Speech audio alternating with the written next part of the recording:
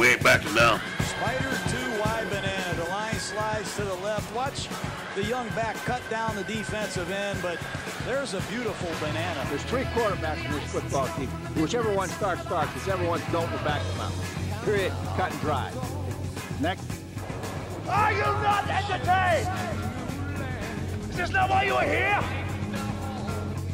Yeah, well, you know, that's just like your opinion, man.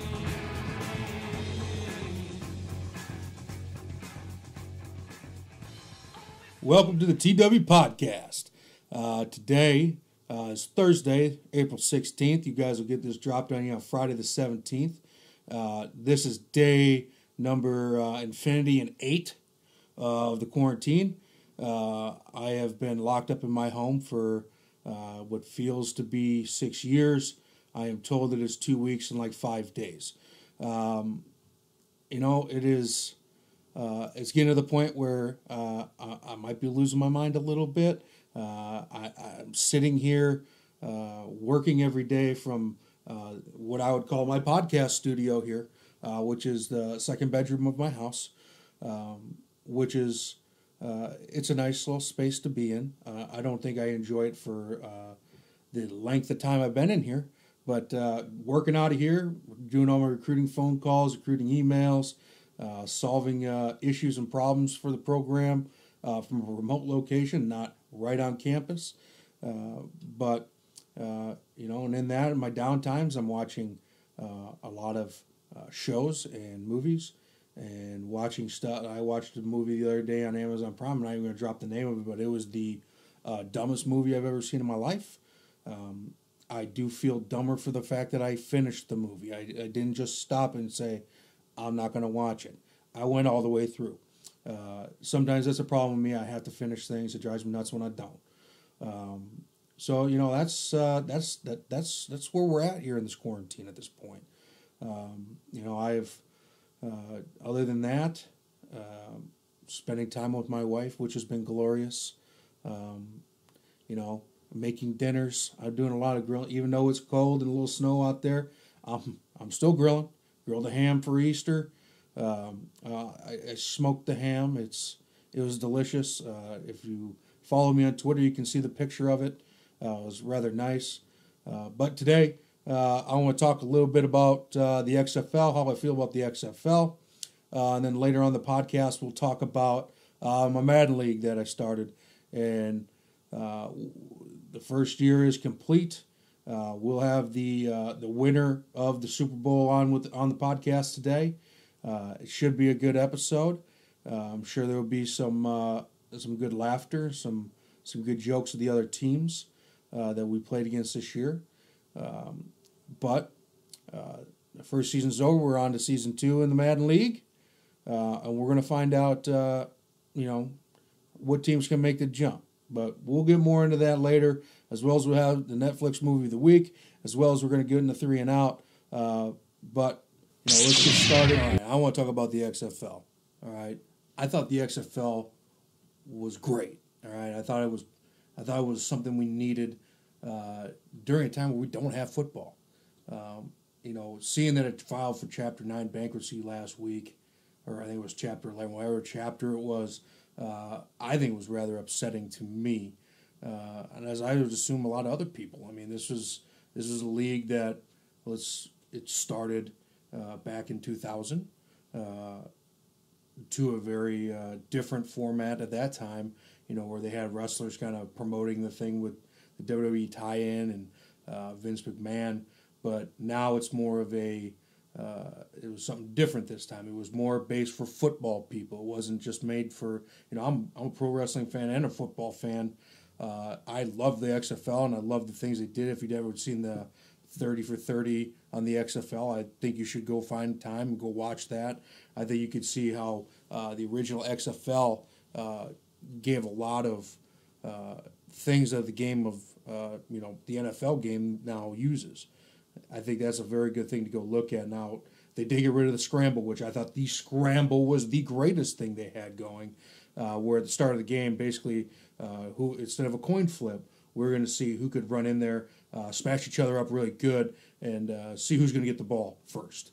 that turned out to not be very good. I heard there's a lot of injuries on the old scramble, but I thought it was always good back in the day. They didn't do the scramble as the new XFL came out, but the XFL has folded, as they said. I hope it's not a true fold. All right, I don't want to see the league just go completely gone. All right, I'd like to see the league make its way back into next spring, next winter, really come back at a full rate. From what I was reading was, they lost tens of millions of dollars of lost revenue due to the COVID-19, which, everybody's feeling that. They're not the only people to feel that, but they still paid their salaries to coaches and players and other league officials all the way up till April 12th, in which they basically, there's no money coming in, there is no TV money, there is no ticket revenue, there is no concession revenue, there is no, maybe their online store is doing very well. I know in the beginning their online store, I went on there I was rooting for the New York Guardians, man. I was hoping to buy myself a Guardian shirt, and the first day I went on there, all of a sudden everything was sold out. That was the first thing they did, and they sold out on everything. But watching the XFL for the 4 to 5 weeks, maybe 6 weeks that I actually ran, I really enjoyed it. It's during a time where you don't get football. We had the AFL one time, which was not even close to being like a regular football game. It's a competitive game, but it's very different. The NFL is the king of the castle here, all right? But the XFL was going to do something, hold football over for longer. And I never thought, there's people who thought maybe the XFL would be a feeder system for the NFL, which they already got, the Big Ten, the SEC, the ACC. I'm pretty sure they didn't need another revenue. They might give some other guys a look into the league, but I didn't think it was going to get them all of a sudden we need to have this guy because he was having success in the XFL. And I didn't see that. I saw some guys have signed some small guaranteed money to have their at least try out and do some things. But, the XFL, it was hot. The first week, it was unbelievable. Games were competitive. It looked like real football. It wasn't a mockery of the game. There was competitiveness. There was looks of could be some stars in that league. And then week 2 came and kind of put it down on reality. As soon as everybody had a week to prepare to see what everybody was going to do, the coaching kind of took over, and you saw that the games became a little less competitive because all of a sudden certain teams can only do certain things. Coaches pick up on that. They're going to defend it or they're going to attack it. And we saw that in that week 2. Going into week 3, things are still, as a Guardians fan, things were riding off the boat by week 4. Or, the quarterback situation. We might have the first time in human history where the quarterback basically threw everybody, the entire organization, including the coaching staff, under the bus in a halftime speech, just like, yeah, we don't know what we're doing. We need to go we got to change the entire game plan. In which, as a coach, if I would have heard that, I would have saw red, and I probably would have did what you would call a blackout, probably not know what I said to that person. They probably wouldn't be playing in the second half because they don't understand or respect the idea of what game plan you put forward. But not everything's going according to plan. Sometimes you got to make some changes at half and do those things, but you don't just abandon your whole game plan and your offense of what you do. But that was riveting. That was riveting entertainment. Like, I couldn't believe it. You could hear a quarterback talk openly about that. I thought it was weird. I know as a coach, you sit there and you watch a couple things and you're like, man, how would I feel if I had a reporter standing next to me and asking me my questions or asking me questions during play? Like, no thanks. Like, I got something going on here. I think it's a little bit more important than talking to you. Sorry, not sorry. But, that's where they really just were like, hey, why don't you just sit here and do this? And that's what they did. asked him questions, and sometimes the questions didn't even deserve an answer. It was like, no shit, okay? Yeah, we're going to get the defense figured out here in the next 3 snaps. So, I mean, those are the things that just kind of made me roll my eyes at those interviews and those kind of things. But then you look at the things that, even, on players' safety in general. I mean, we looked at a kickoff that was vastly different than anything we've seen before, and really kind of going on the edge and trying to do something different. Watching them, their kickoff rule, putting everybody basically on the 20, and that's where your kick return team is, and then the other team's on, 10 yards across from them, and you're taking away a serious impact where you had guys running full speed at each other, 20 yards away. Those guys are dropping back, turning their backs to the play, and you have a guy coming full board trying to rock your clock. All right, they took that part out of the game. Now the returns weren't exactly huge. I mean, I think there was one kickoff return in those 6 weeks that went all the way back, because if one guy screws up on that wall, it can happen that way. But it's set up to make sure that that ball is going to be taken on the 20, or it will only make it to the 20, or you just fair catch it in the end zone. It's going to be put on the 25. Those are the things that, looking into player safety, I think the NFL's probably looked at it. They probably, they weren't going to try it themselves unless it was in preseason, and they have a bunch of footage now that they can watch and see if that's something that, for the safety of the game, is a good idea. I think the NCAA should look at it. My personal feeling on it, I think it's a good idea, but I think it also takes away the odds of a return pretty well. Or, you're not going to have a lot of guys, half the time, a lot of us college coaches, you don't have a strong kicker all the time. You're trying to put it, in that back corner and try to pin this kick and make that guy have to only have 1 or 2 directions to go to slow him down or tackle him there. You'll kind of take that out. You're just looking to get a fair catch out there and get it on the 25. But, I think it could be something to look at as a safety standpoint. I think it would be a good idea. But I don't know. We'll see how that goes. That was unique. I think the NFL should adopt this. But every penalty that happened was checked, or if there was a touchdown scoring play or an interception or anything, they brought you into the booth. Now, sometimes the things that were being said, you're just sitting there like, what are these guys talking about? But you get a full understanding of what the officials are looking for, and they're watching the video, they're conversing with the officials down the field.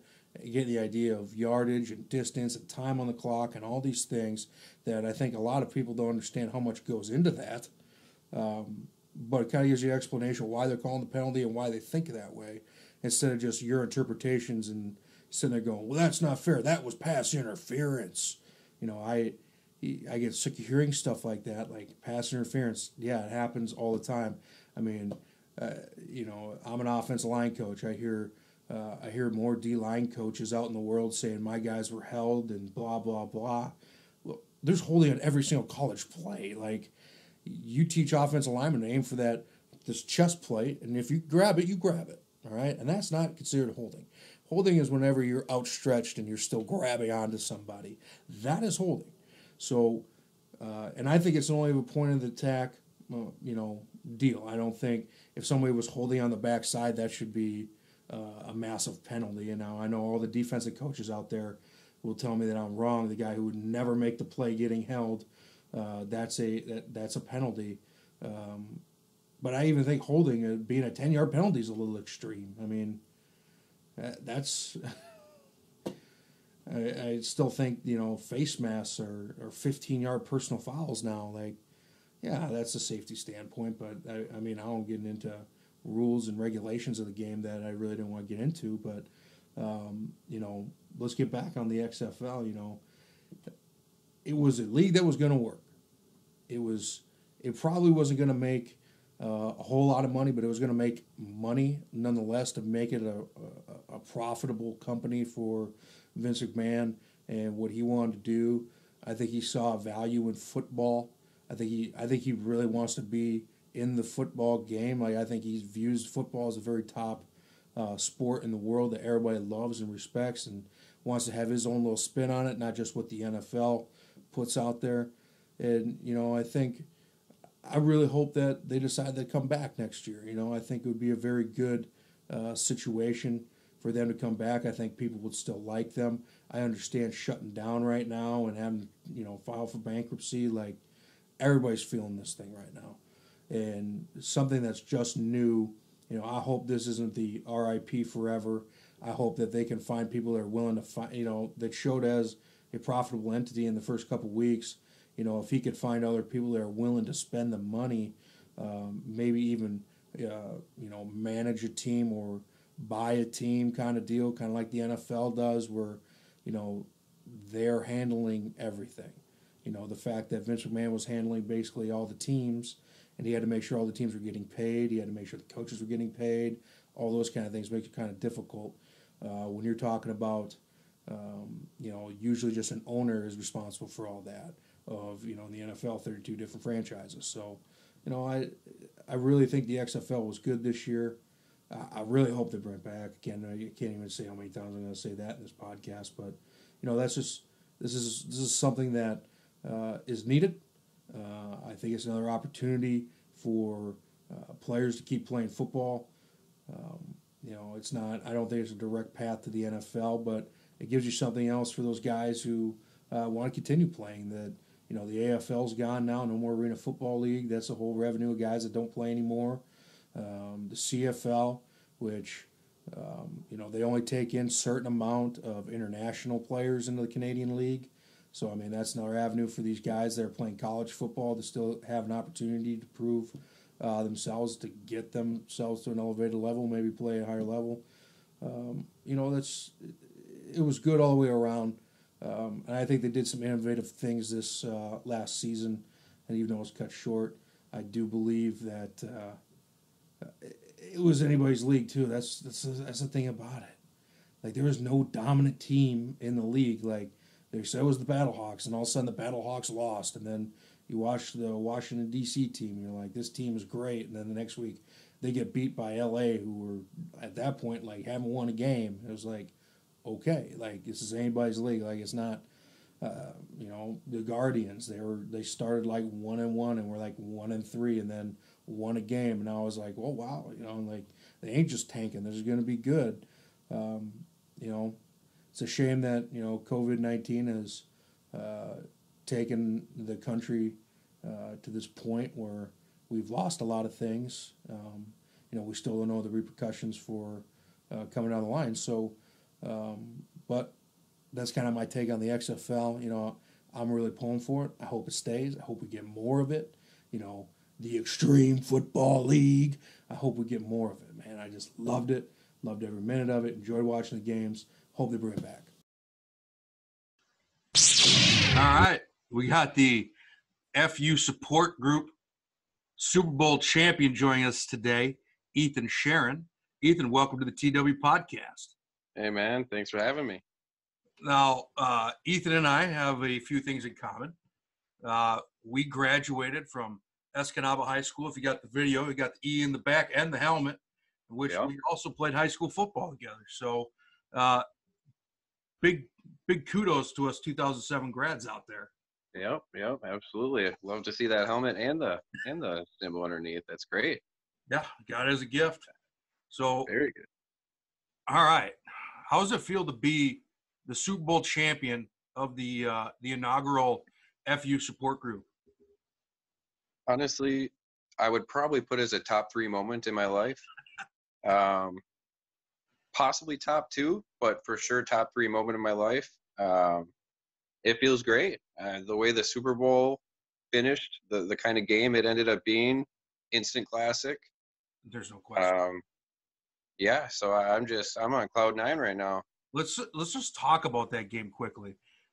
You were having a commanding, strong start, and there was no question in my mind as I watched it via Twitch. I was like, no, there's no way E-Man's gonna lose this game. Like, there's no shot.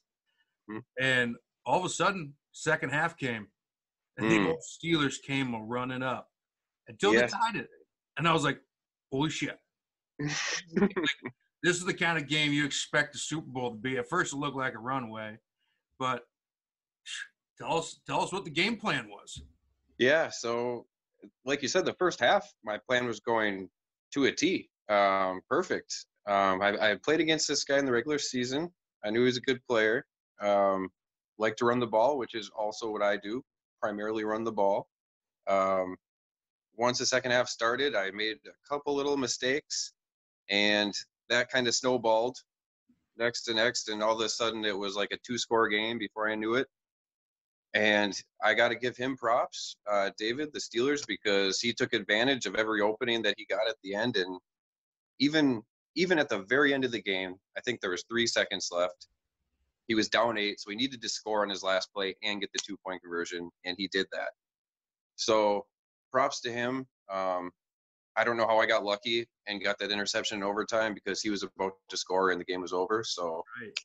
That's where I was like, if Ethan loses this game, he's going to be so pissed off because yeah.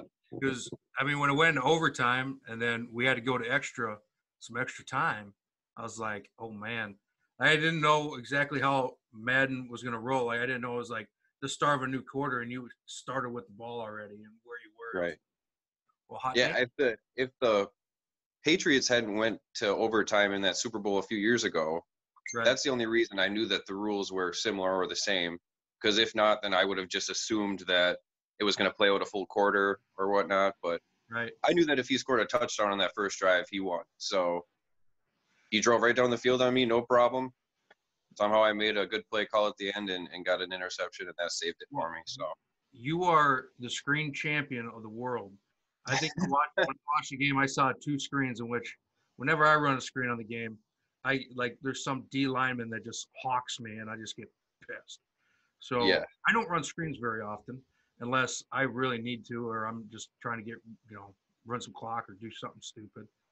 But yeah, it's a tough thing. It's a very fickle play because if they happen to be in man coverage, usually it's either going to get intercepted or your guy's going to get jacked up right away. Correct. If he catches it. So.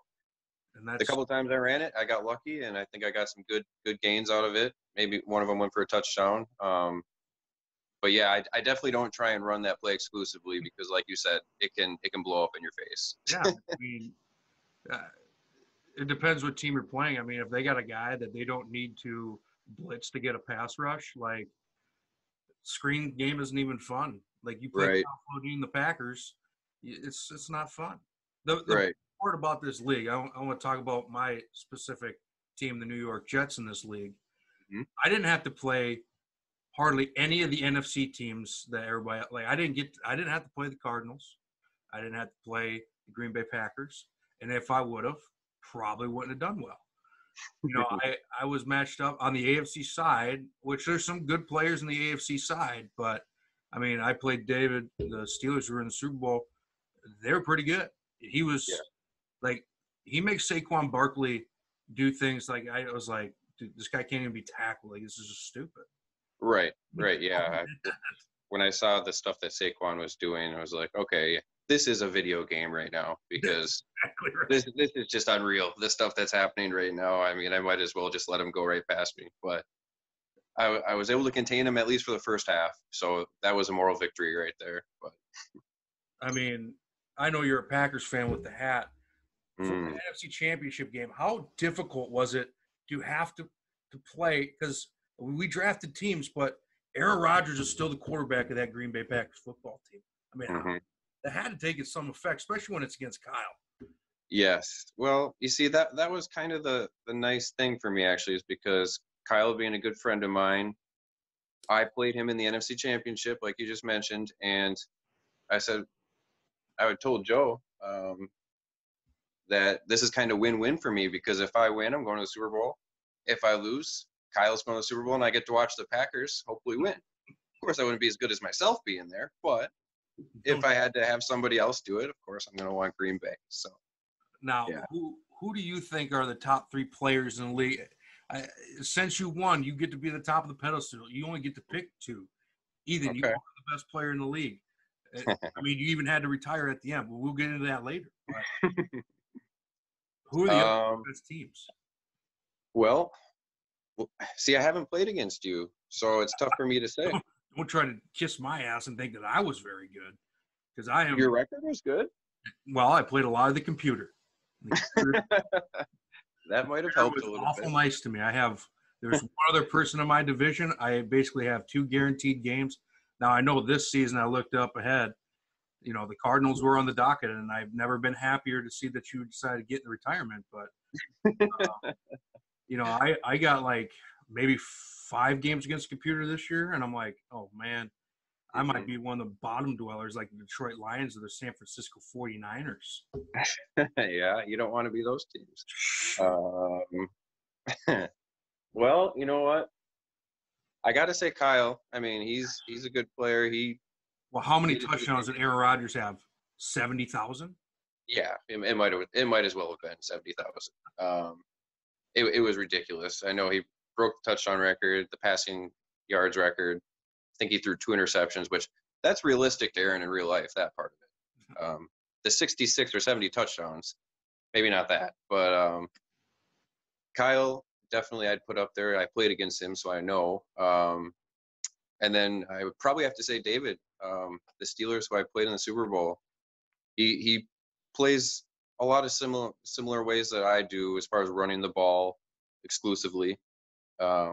And he just knows those good plays that usually are going to go for good yards. So I would probably say Kyle and David. Okay. Now, here's another. Who's the 2 worst teams in the league? Now, Oh, no. Now, you can only speak to who you've played, so I can't make the list. That's the best part. But who you played, who was the easiest to beat? Well, fellows, I apologize in advance. I'd probably have to say the 49ers. Oh, yeah. I think the combined score of our 2 games was 130 to, let's say, 14. And other than that,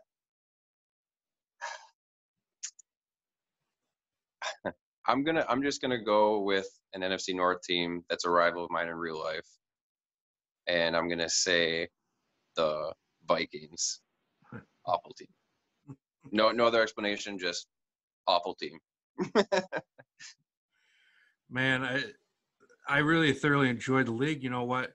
What's the retirement? Just time commitment? Can't commit to the time, or what? Pretty much, yeah. It's especially because of the way the league is moving along really nicely, which I enjoyed that. We got a game in every couple of days or sometimes every day. But I'm still working right now. Me and Joe Callio, I know you know Joe well.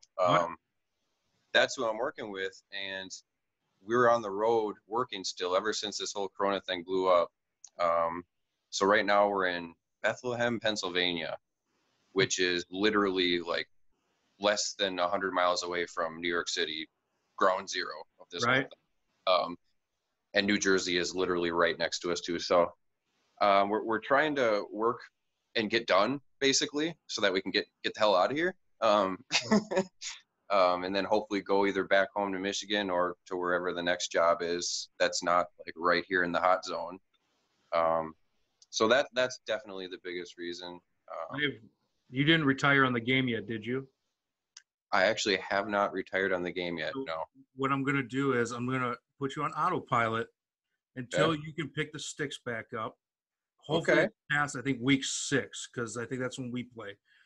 Hopefully your team is at like 0-8 or whatever it is by the time you get back. So I at least be like, well, he's going to either go, 8-8 and barely make the playoffs, or something will go down here. But I mean, the best part about the playoffs this year was every team in the playoffs was actual people. I mean, I think there's 18 or 19 people in the league. Yep. So, I mean, kudos to all of us that made the playoffs. I had the easiest way. My Madden skills I don't think they've gotten better since 2007. They've been about the same. I used probably the same 10 to 12th place. And you're going back to Andy Jensen's basement days. That's correct. And, Andy Jensen doesn't even play Madden anymore. So, no. Because I invited him in the league, and he was like, I don't really play Madden anymore. Yeah. Wow. Pretty weak. Yep. But just classic stuff, like, oh man, going back Well, to his basement. Now you got to talk about Mike Dewar's dad's hot wings, man. I mean, just the best things in the world. oh yeah. Those haven't been brought up in too long. Yes. Oh, nostalgic memory for sure. They really go hand in hand. Super Bowl parties. Oh, Pizza Hut, super blink, awesome pizza. Greatest pizza ever made. That's fat. Yes, that's fat. Just classic times, man. But, I know. I mean, other than kicking everybody's ass in the Madden League, what you been up to? Yeah. So mostly just this new job has been keeping me busy. I started it March 9th, literally right when like the Corona started blowing up. And I had just flown down to Oklahoma. Okay. First I was in Norman, Oklahoma, where University of Oklahoma is. Yeah. And I was all excited. I'm like, oh, I'm a single guy. I'm going to be in this college town, experience all this new stuff. And then they start giving the stay-at-home orders. So it's like, all right, well, no, we can't do anything other than work. But so that kind of put a damper on that part of it. But I've still been enjoying it, traveling. And I work with Joe. So it's nice. I'm not just like alone in a strange town. I got a buddy here too. So sometimes being with Joe or being alone is even better than being with him. Yeah, I'll tell him that. And I agree. But yeah. Well, all right, man. It was good catching up with you. But I appreciate you coming on the podcast. I try to get you some hard questions to see if you would say some bad things about some people in the league, as well as gloat a little bit. So, but thanks for taking the time to come on here with me. All right. Yeah. And before I do sign off, first of all, I want to give props to you for creating the league, because it kind of surprised me how cool the whole thing was. I played Madden before, but that franchise, especially during this quarantine, gives us all some sports and some camaraderie, and you were the one that created it. So props to you for that. And, hopefully maybe sometime in the future, bring me back on and we'll talk some sports when that gets going again. Hey man, I'm all up for that. I have no problem. I plan on getting some people on the podcast, because it's a lot more fun to talk to people than to sit here and just talk to myself in the computer. So, right. But thanks for the pat on the back, and appreciate you coming on. You bet, man. All right, brother. All right, let's start wrapping up the podcast. Let's start with doing the Netflix movie of the week. This week I chose Raiders of the Lost Ark. It is the Indiana Jones that started it all. All right, if you are not an Indiana Jones fan, I don't know what the hell's wrong with you, but make sure you get to watch this movie. I think it's one of the best. It seems like every week I say, hey, man, this movie's like in my top 5. This is another movie I say is at least in my top 10, somewhere in there. Loved it as a child, loved it as an adult. Phenomenal movie. It takes place with Indiana Jones, who is an archaeologist who is going to find the Ark of the Covenant. Action ensues. There's Nazis in it. There's a lot of crazy happenings. Indiana Jones gets himself into some problems throughout the movie, and it's very good. If you have not seen it, you need to go see it. It's on Netflix. It's got all the Indiana Jones on Netflix. If you want to watch one, you're probably going to end up watching at least the first 3. If you want to get into the 4th one, that's on you, and I'm not going to go into telling you about that one. I'm not very interested in. All right? All right, let's move to 3 and out. All right? First down. All right? These NFL decade teams, all decade teams, I hate them. Like, I dislike them. I was talking with a friend of mine, Andy Phillips, about a week ago. And I was sitting there, we're in the 2010s. I go, where is Nick Mangold on this list? Why is he not on this decade list? And, he brought up the reason of the problem with these players playing 2 different eras, right? So, he got drafted in 2007 or 8, I believe. I would say his best years, he made Pro Bowl like 3 or 4 years in a row. It was the first 4 years of his career. He was a 2-time All-Pro. So he doesn't make it into the 2000s to 2010 all-decade team. And then all of a sudden it's like they forgot about his career, his last 5 to 6 years in the league in 2010. They put Marquise Pouncey on there before him. That blows my mind because I think Nick Mangold was one of the better centers to play the game. Not saying he's the best. I say he's up there. One of my favorite players. He's no Kevin Mawai, but he was the next best thing to me. I thought he was a great football player. I don't like, you got to take these things with a grain of salt, as Andy told me I had to, because otherwise I was going to get too upset. Because I think Nick Mangold deserves to be on that list. He should be on that list. Definitely above Marquise Pouncey. I think he was a way better player than that guy is. But hey, moving on. Second down. All right. New episode of Tiger King. I have not watched it yet, but it is dropped on Netflix. I have no ideas or anything on what it could be about. I am going to watch it at some point, and maybe I'll give you a little refresher course on the Tiger King, but get ready for that. All right, third down. We got snow in April. All right. I am not exactly thrilled about getting snow in April. I had to go shovel the driveway in April. I didn't have any snow in my yard. It was all melted, and then got, boom, here's 6 inches for you. All right. Don't like it, but hey, when you live in this region, you're going to get some snow. You got to understand it all. It's okay. But appreciate you guys watching the show today. Watching or listening, whatever whether you're on the YouTube or you are listening to it on a podcast form. Appreciate you guys listening. Hope everybody's families are doing safe, and I'll catch you guys next week. All right, have a good one.